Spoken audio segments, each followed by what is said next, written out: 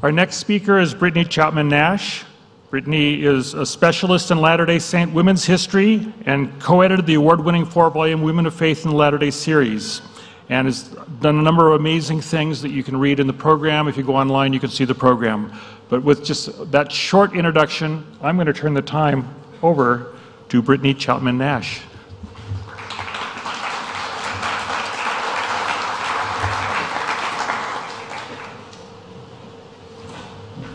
Sorry for cutting your bio short. I wanted to at the same time. That's great. Thank you very much.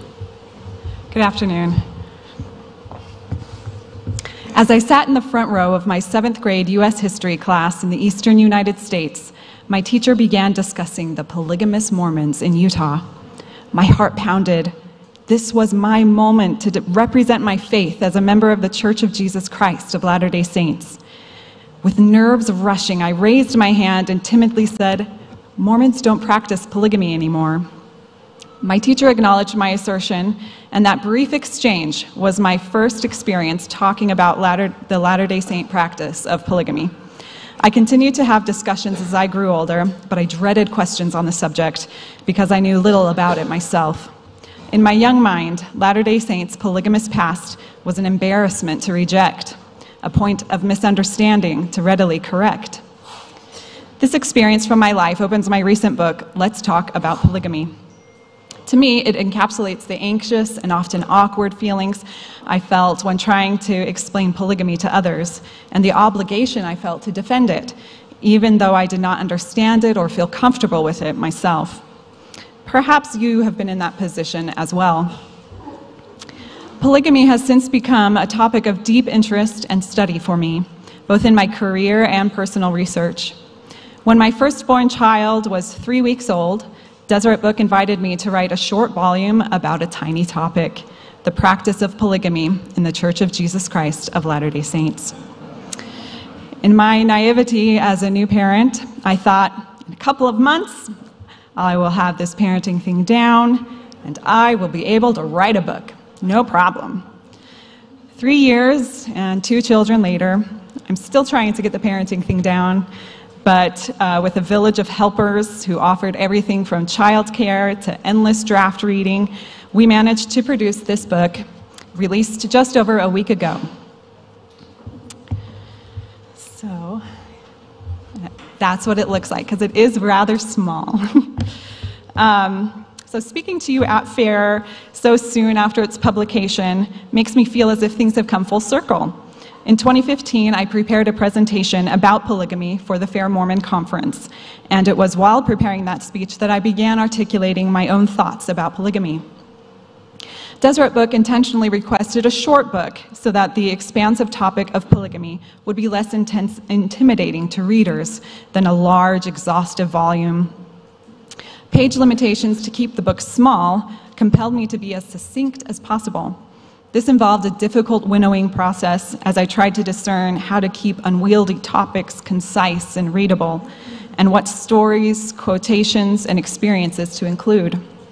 The written portion of the book is 114 pages long, with an additional 22-ish pages of notes and back matter to point readers to sources for more in-depth information on subjects I could dwell on only briefly.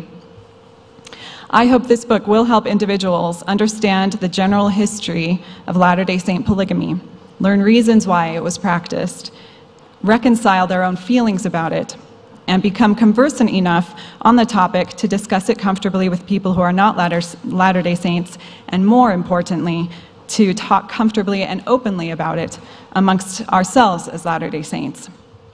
I saw my role as an author on this topic not to defend polygamy as right or wrong, or to try and make a messy topic neat and tidy.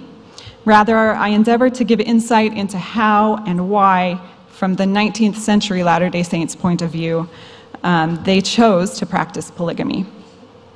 I believe it is essential to let the saints speak for themselves through their personal records, such as letters, journals, and autobiographies, because they knew polygamy best and their reasoning best. Now, rest assured this presentation will not be a rehashing of the contents of Let's Talk About Polygamy, but to set up the rest of my talk, and I'm sure to satisfy your burning curiosity, here is a quick glance at the table of contents. As you can see, the book is divided into 3 sections. The first section is devoted to the chronological history of polygamy, starting with the organization of the church in 1830 through to the present day. The second section addresses more abstract questions of how the saints practiced polygamy in their day-to-day lives, as well as reasons and beliefs that motivated 19th century saints to practice polygamy. Again, I tried to stick closely to reasons they voiced from their perspectives and outline general motivating trends based on their records. Although saints' voices are used throughout the first 2 sections, in the final section, I wanted to give some breathing room for the 19th century saints to share their stories in greater detail. So, after talking about polygamy for much of the book up to that point, I wanted us to be able to sit back and listen to their voices, telling us about their experiences, about their personal decision-making processes, and family relationships. Then I sum up by giving my own thoughts about what polygamy means for Latter-day Saints today. Being fresh out of writing Let's Talk About Polygamy, and thinking intensively about this charged and controversial topic, I pondered what I could offer from that experience that might be meaningful to you today. I would like to take you through the unexpected education I gained through writing about polygamy, and I hope in sharing what I learned, you may think about polygamy a little differently. First, I will discuss 4 points that I now view as common misconceptions of polygamy. Some of these persisted in my own mind as subconscious assumptions, and I have observed them in countless others as well, while reading, conversing, or sifting through 180 years' worth of people talking about polygamy. Second, putting together this book forced me to ask myself new questions that significantly influenced how I now view plural marriage. Lastly, I want to offer a reframing of how we can think about polygamy and the questions we ask of it. So, misconceptions. Common misconception 1. All of my questions about polygamy can be answered. Fantasy. If I find just the right source, or scholar, or book, or website, all of my questions about polygamy will be answered. Reality. Maybe, but probably not. A person very likely will never arrive to the satisfying state of having all questions about polygamy answered. Some questions simply do not yet have answers due to lack of source material or lack of revelation. Sorry, water.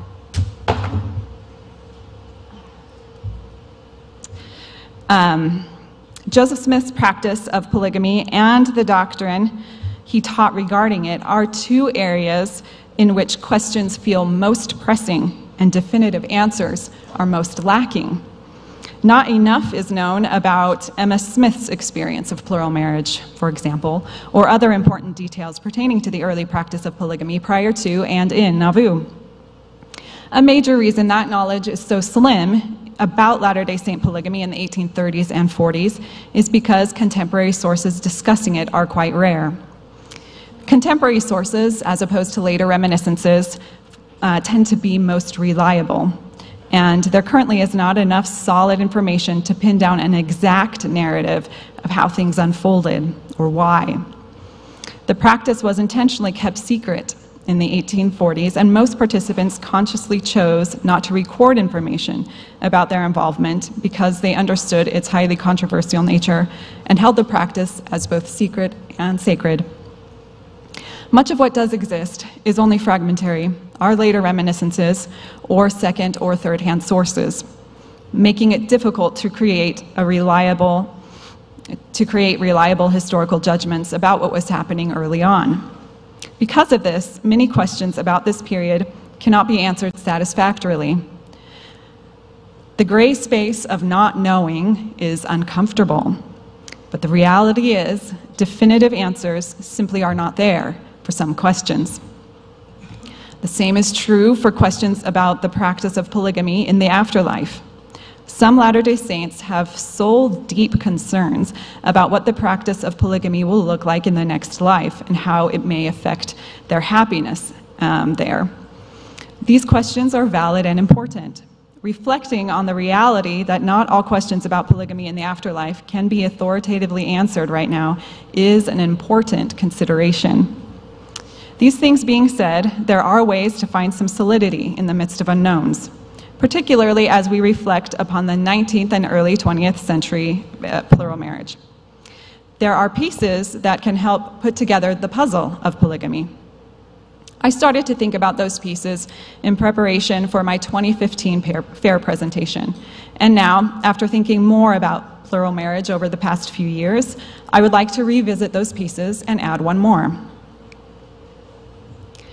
In 2015, I outlined 4 puzzle pieces that I believed and continue to believe are valuable building blocks for creating a well-rounded picture of plural marriage as it was practiced.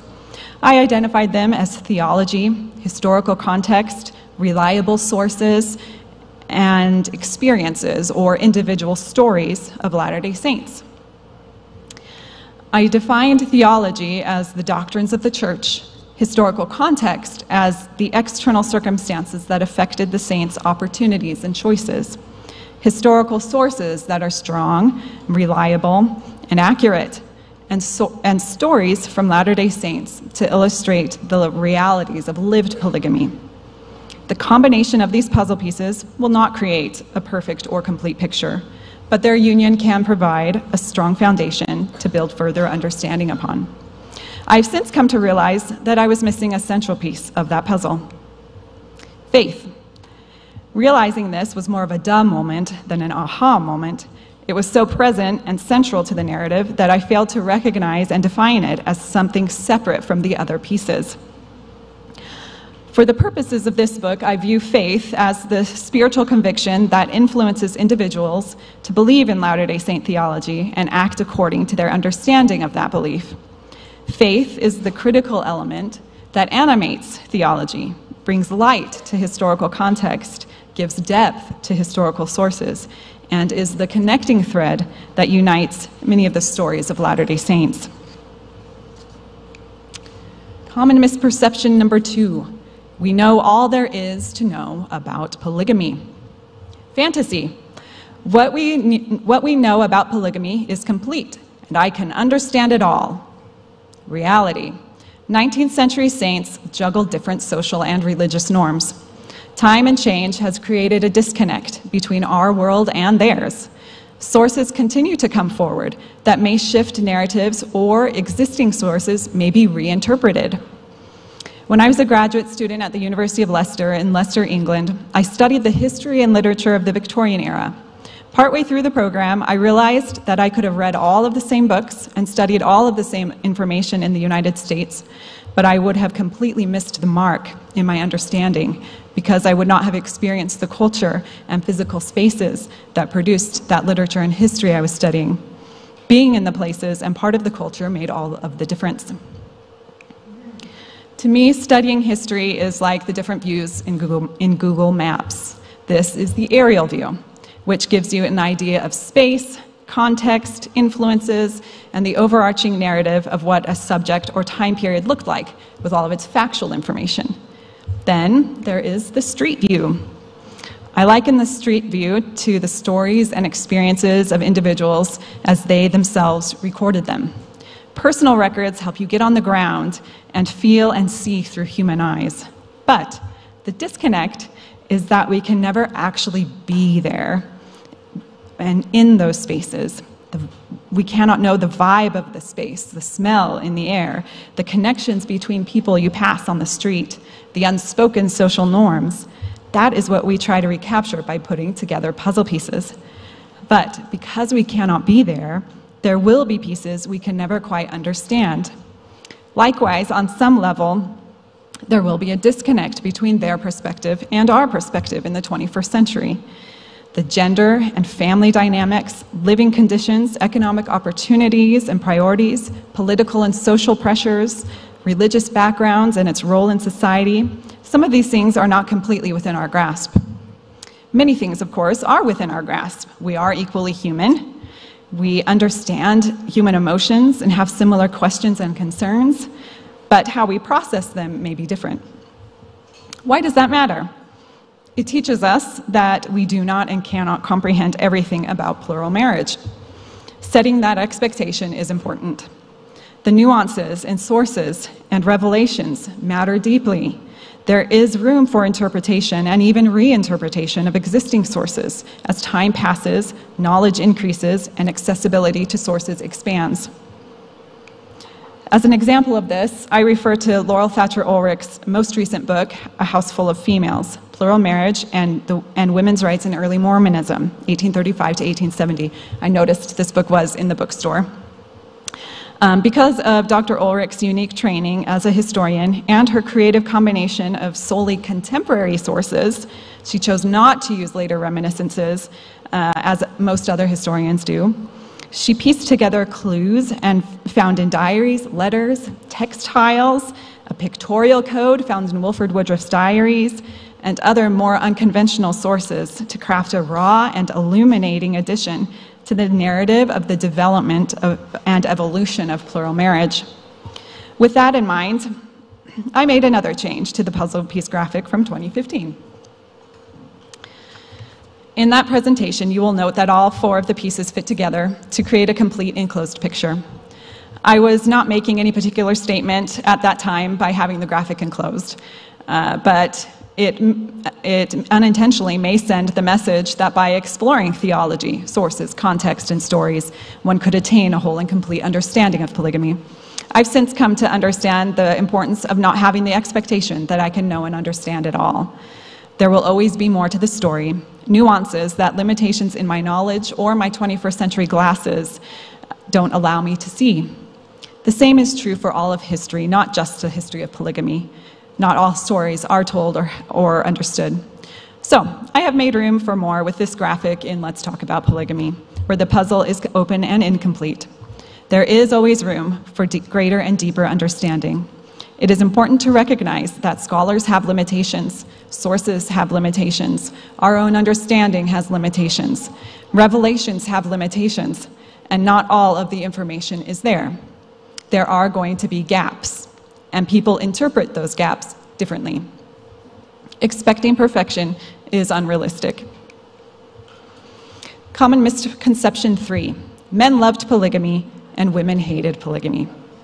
Fantasy. Polygamy was all about sex. Men loved sex, therefore men loved polygamy. Polygamy was all about sharing. Women hate sharing, therefore women hated polygamy. Reality. Everyone had a different experience. Polygamy is not one story. The spectrum of the saints' polygamous experiences varied widely based on time period in which they practiced, financial, social, and ecclesiastical status, a woman's numerical wife position, living arrangements, the husband's presence or absence in the home, personality types, and myriad other influences. Despite this, polygamy often all gets wrapped up as the same thing. At first glance, though, some assume that polygamy was all about sex. It was a widespread assumption in the 19th century and sometimes still is today. Plural marriage did provide men with more than one sexual partner, and in fact, that was one reason Latter-day Saints promoted it. Polygamy was touted as an antidote to adultery, fornication, illegitimacy, and even prostitution, all considered great social problems of the time. Because men had more than one woman with whom they could have divinely sanctioned sex with, particularly during a wife's pregnancy or lactation period when married couples traditionally did not have intercourse. This mentality led President George Q. Cannon to say, "Our crime has been, we married women instead of seducing them, we reared children instead of destroying them, we desired to exclude from the land prostitution, bastardy, and infanticide." I suggest that for most men, plural marriage was far from the sexual paradise and life of ease that steamy Victorian novels depicted it to be, and many men participated in it because they felt it was a religious duty. Indeed, Phineas Cook wrote that plural marriage marked, quote, "the beginning of all my sorrows," end quote, even though he was converted to the doctrine of plurality. It was challenging to be the head of multiple households, and men often struggled to meet the complicated needs of their large families. In a letter to her aunt, Mary Jane Mount Tanner commented, "I have told you men's lives were not strewn with roses in these much-married relations. If women was all they wanted, they could buy or steal them as others did and save themselves so much trouble." Travel writer Helen Hunt Jackson, who was not a Latter-day Saint, recorded a visit she had with a plural wife who confessed she hated polygamy. But despite the plural wife's own challenges with the principle, she, quote, believed that the Mormon men were sincere in regarding it as a matter of religion and described them as good, earnest, true men who were faithful to their wives, end quote. At the same time, Mormon women readily admitted that some men and women did not enter polygamy with the purest motives, and that not all men acted responsibly in their role as husband and father.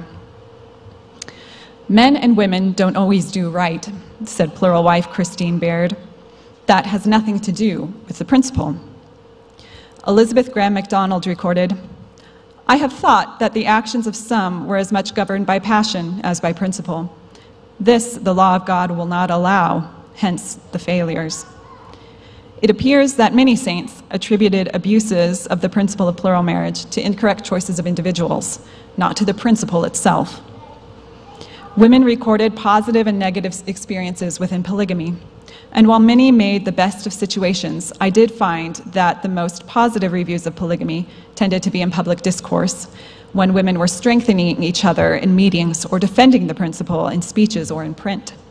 In private journals and records, women were more likely to give vent to the frustrations and heartache they experienced in plural marriages, or other trials unique to polygamy. We see this in prominent women such as Emmeline B. Wells, Mary Isabella Horn, and Emily Dow Partridge Young, one of Joseph Smith's wives, and later a wife of Brigham Young. Emily recorded in her diary of being, quote, heart-hungry all my life, and of being an unloved spiritual wife. The next day, though, she wrote, "Yesterday I was in a dark mood. Today I am looking for the bright spots. Although they may be few and far between, they should not be overlooked. And among my greatest blessings, I class the fates that I am a mother and was a spiritual wife." Matilda Griffin Bancroft, a prominent visitor to Utah in 1880, observed that Latter-day Saint women viewed polygamy as a religious duty. This is quoting her, a religious duty, and that it was a matter of pride to make everybody believe they lived happily and to persuade themselves and others that it was not a trial, and that long life of such discipline makes the trial lighter, end quote. I agree to an extent with Bancroft's observation. We can see shadows of that mentality in the diary of Emily Young. Perhaps some Latter-day Saint women imagined that to be seen as truly strong and faithful, they had to steel themselves against the difficulties living polygamously. However, they did speak about those difficulties amongst themselves. Those conversations likely would have occurred privately. If they did occur publicly, they probably would have been spoken in the context of how they overcame the difficulties of the practice. I do think many of the women, however, were sincere in what they saw as the bright spots in their faith-motivated decision to marry plurally, and believed in the positive social, theological, and particularly spiritual ramifications of polygamy, even if they disliked the practice itself. It is important to remember, too, that marital troubles are not unique to plural unions. Although I do believe that polygamy did present greater opportunity for difficulties because more personalities were involved, sister wives could dramatically affect the positivity or negativity of the experience. Some women, though, instead of hating polygamy, loved living in their large families, enjoyed close relationships with their sister wives and many children, and truly developed ties of love with the husband that they shared.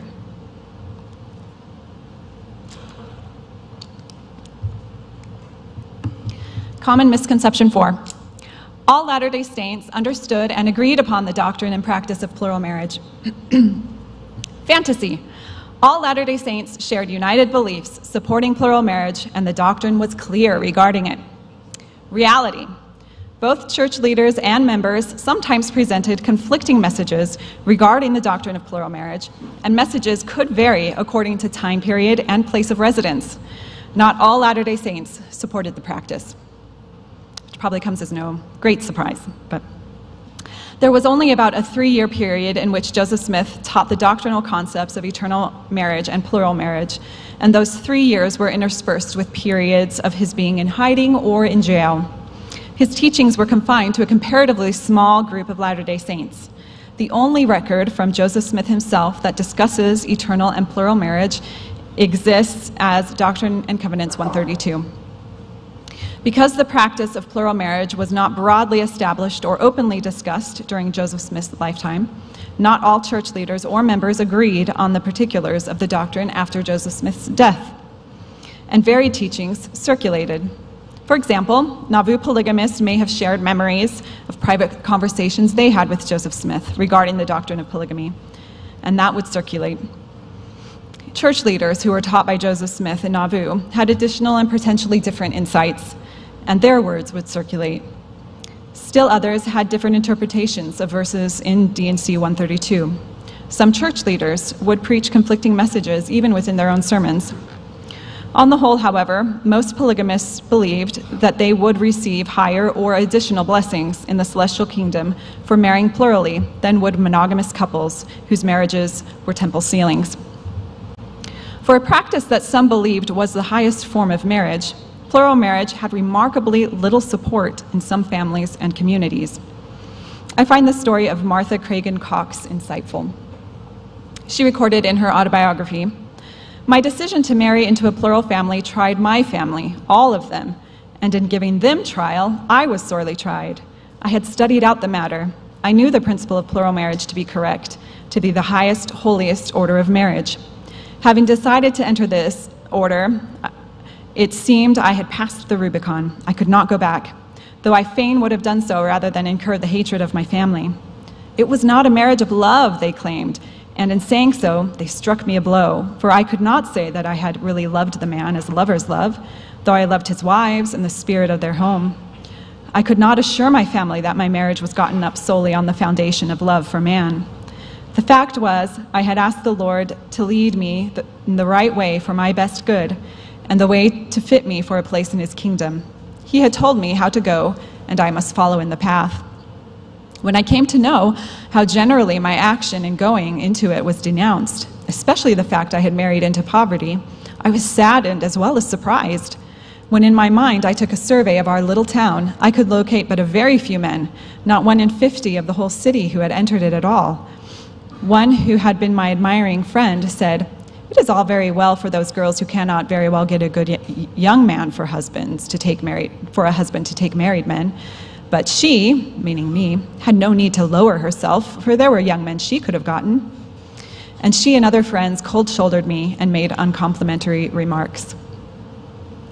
Some common questions of the time included whether or not a person needed to marry plurally simply to reach the celestial kingdom or to qualify for the highest heaven in the celestial kingdom. Questions arose about how many wives one needed to fulfill the law of plural marriage, and who should marry plurally, and what D&C 132 meant on various points. Members would write into church leaders to understand certain things, so answers could sometimes vary based on who was writing in response, and that response would be shared locally.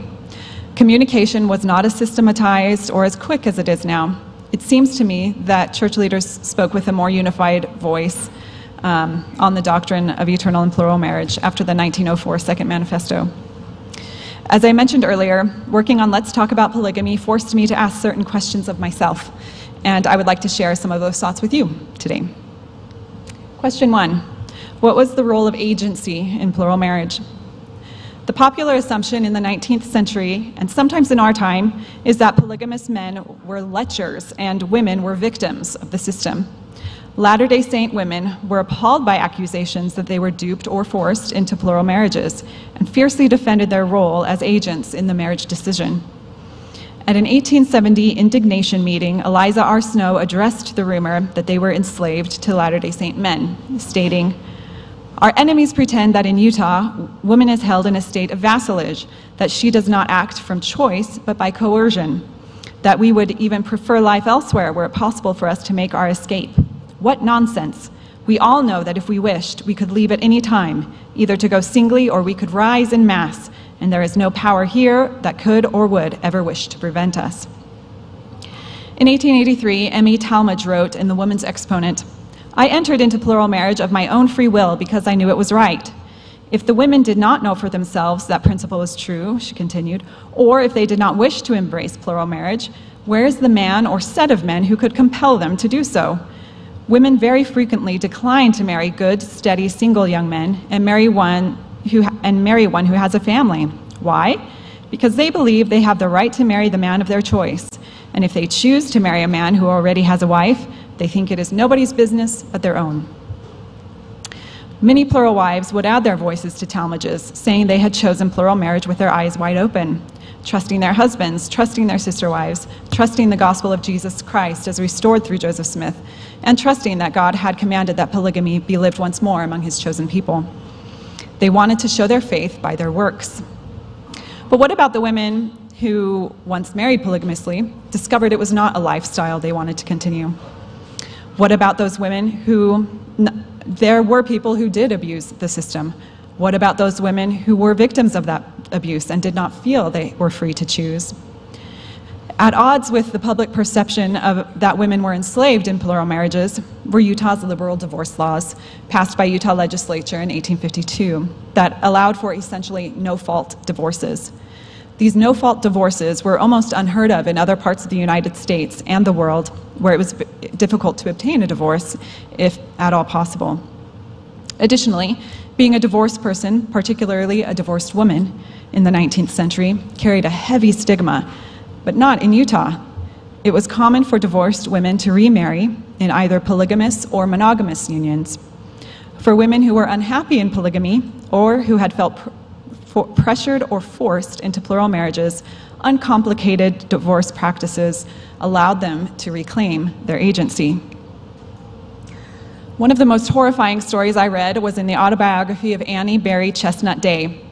In 1879, when she was 14 years old, Annie's stepfather, who was nearly 50 years old, essentially tricked her into marrying him under the pretext that she was receiving her temple endowment. Annie's mother was complicit in the idea, and Annie did not realize she was married to the man she still called Pa until after they left the temple. Friends and even church leaders urged her to leave the situation, and after bearing 3 children, she obtained a divorce at the age of 21. She is pictured here with her monogamous second husband, Thomas Day, and the 3 children from her previous marriage. Likewise, 14-year-old Emma Lynn Richardson was pressured into plural marriage by her parents. She recalled, quote, "Some old fanatics were preaching that a young man could not save a girl if he married her, that to be saved she must marry some old codger, tried and true. My parents got the disease with the rest, and when one of the tried and true came our way, they said I must marry him. I cried and begged and cried, but to no avail. I was forced to marry him and go into his family." Thus, Emma was married to 61-year-old freeborn DeMille in 1856. Emma, too, obtained a divorce after several years and went on to marry a man her age with whom she was happy. In both of these cases, the ease of obtaining divorces and the social acceptance of divorce allowed them to reclaim the agency they felt robbed of in their first marriages, and they later both married men of their choosing. Another question I needed to ask myself was, what do I believe about the nature of God? This is a subjective question. For me, one of the challenging aspects of polygamy is thinking about its inherent inequality. Looking at polygamy numerically, it is unequal. Is it fair that a man can have more than one wife? Some polygamous women expressed feeling second best or yearned for the affection of a husband who was often absent or whose love and attention felt divided. Is that fair? Would God give a commandment that was not fair? I have heard some modern women express something to the effect of, if I had to share my husband for eternity, it would be an eternity of hell. What about the majority of Latter-day Saint men and women in the 19th century who chose not to marry plurally, wanting to remain monogamous? Would God force his children into plural marriages, creating an eternity of heaven for some and hell for others? That is not the God I know. The same God who fills me with love, peace, reassurance, forgiveness, and friendship as I have walked through my life. The same God who holds agency sacred If he wants happiness for me here, why would he want misery for me there? I do not believe our heavenly parents desire unhappiness and suffering for any of us. From my perspective, polygamy was not fair. I believe some polygamous wives would agree with me that it was not fair in the sense I have described. But they had faith it would be fair in the next life. They believed that their sacrifice here would be worth something there, and that they would inherit special blessings for their obedience to this unique principle. Does it matter then what I think? That is where I step back and trust their ability to choose for themselves, their agency. That is where I acknowledge I do not know everything, nor do I feel the need to. Abuses to plural marriage aside, most women and men acted according to their free will for their individual needs and reasons. And there were a variety of reasons people chose to marry polygamously. Whether we believe it was right or wrong, it was their decision, and most acted according to their convictions of what they considered to be right. There is one thing I do know about the nature of God. He created us for happiness, and there is no despair in the great plan of happiness created by our heavenly parents. There is little known about the kingdoms of glory in the next life, or exactly what the nature of relationships will be there. If it were possible, I would appease the worry, concern, and fear that has distressed people over this principle for about 180 years. It worried people then, when people lived polygamously, and it worries people now, when it is no longer required. According to their records, many polygamous wives turned to their faith in the nature of God and looked to him for comfort. They looked to him to fulfill his promises to them, trusting they would receive eternal blessings to compensate for their sacrifices. Men did the same. As I mentioned earlier, some men, and particularly women, felt the earthly and eternal relationships they gained through plural living was among its blessings. Women like Martha Cragen Cox wrote of her sister wives, "To me, it is a joy to know that we laid the foundation of a life to come while we lived in that plural marriage, that we three who loved each other more than sisters, children of one mother love, will go hand in hand together down through all eternity. That knowledge is worth more to me than gold, and more than compensates for all the sorrow I have ever known." I believe everything will be okay. Even though I do not know how it will all work out, I do know God loves his daughters as much as his sons. I will need to touch only briefly on these last two questions, but they are explored more fully in Let's Talk About Polygamy. So, what are modern leaders saying about polygamy? Another important question, that's another simple, important question. Most teachings about plural marriage were spoken when the commandment to live polygamously was in force. The commandment to marry polygamously is no longer in force. The sealing ordinance is an ordinance that has existed then, that exists now. And thankfully, Elder Orson Pratt wrote out the entire sealing ceremony and published it in a periodical in 1853. In an article published in the Ensign in 2015, Elder Marcus B. Nash confirms that the words in the ceremony that sealed polygamous couples included identical promises and blessings as the words in the sealing ceremony of monogamous couples. Thus, the potential for exaltation for monogamous and polygamous couples is now understood to be equal. What does polygamy teach us about God's definition of the family? This question deserves attention and feels timely for the current climate in which we live. I believe one thing polygamy teaches us is that God's definition of the family is more expansive than we sometimes allow it to be. I suspect that some of us consciously or subconsciously carry what my husband calls the baggage of polygamy. Perhaps we feel we must carry the burden of the Latter-day Saint polygamous past and all of the horrifying stories like that of Annie Berry Day and Emma Richardson Conover. Perhaps we feel we must defend the practice without understanding it, like I did as a young 7th grader. Perhaps we do not like or agree with it. There have been several thoughts that have helped me to reframe how I think and feel about polygamy. I offer them to you with the hope they may be useful. First, I found great liberation as I began trusting the 19th century saints to have made their own decisions. Speaking in general terms, most polygamists were adults capable of saying yes and no. Some said yes to polygamy, and the majority of Latter-day Saints said no. These were decisions they made. Second, I cannot fix the past. History happened. Bad things happened. Unfair things happened. It was messy. These are the saints' stories. Third, they already bore the baggage of polygamy. Do I need to carry their pain as well? They bore the ridicule and mockery of others. They bore the difficulties in relationships, the heartache and sense of loss. And I found it useful to let the pain rest with them. They already lived it. They already bore it. I do not need to. Fourth, go to the source. Learn the whole story. It is easy to misunderstand things. Study the whole life arc of a person. Fifth, it is essential to combine both the aerial view and the street view of polygamy. The story of polygamy is best told from the perspective of 19th century saints. In writing this book, I felt it was my job to represent their stories, good and bad.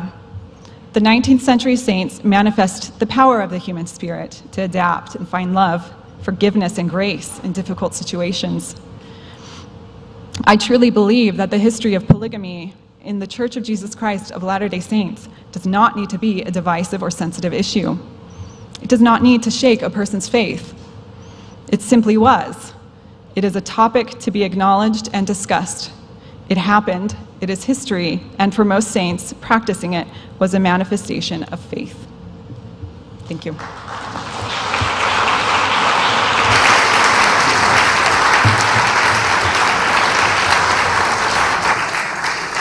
Thank you, Brittany. There's your microphone right there. Okay, I have a few questions here. Okay. First, did the no-fault divorce laws only apply to plural marriages, or did they also make divorce easy for monogamous marriages as well? There are kind of two different divorce systems, and they applied to both. You had a legal marriage with the first wife, and then sort of an ecclesiastical marriage with the plural wives. And both would, for the ecclesiastical marriages, you would just go to church authority, and you would be able to receive a divorce that way. And legal marriages would be approached differently, but it was always quite straightforward.